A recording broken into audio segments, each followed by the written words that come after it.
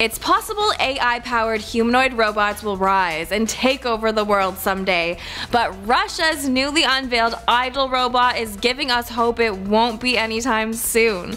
The robot was introduced with great fanfare at a tech event in Moscow, emerging from the stage's wings as the Rocky theme played triumphantly.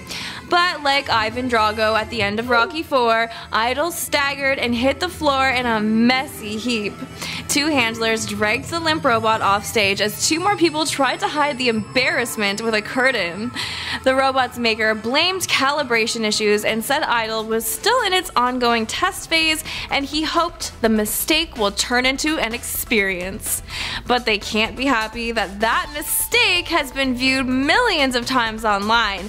Not a great first impression. But considering this was a prototype and there are pretty impressive robots out there from other companies, what do you see as the future of humanoid robots? Amazing helpers or future overlords? Share your thoughts in the comments and remember to follow the Bikini Report for more daily headlines.